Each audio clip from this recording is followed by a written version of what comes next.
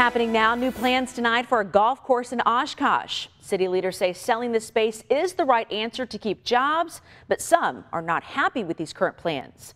NBC 26's Shane Gustafson is live in Oshkosh now with more for us. Shane. Yeah, Cassandra, we'll get the chance to see these plans inside the Oshkosh Convention Center here.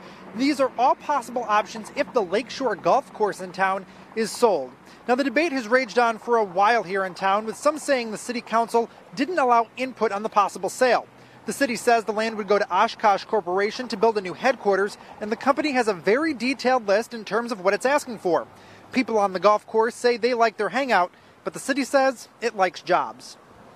Well, we have 31 golf courses within a 30-mile radius of Oshkosh, but there's only one company, that's a Fortune 500 company in our community, that has a $150 million supply chain, which means that a lot of small businesses in our community depend on Oshkosh Corporation.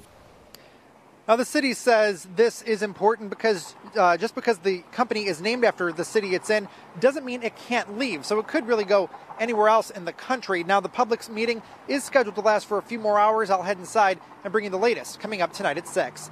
Keeping you connected in Oshkosh, Shane Gustafson, NBC 26.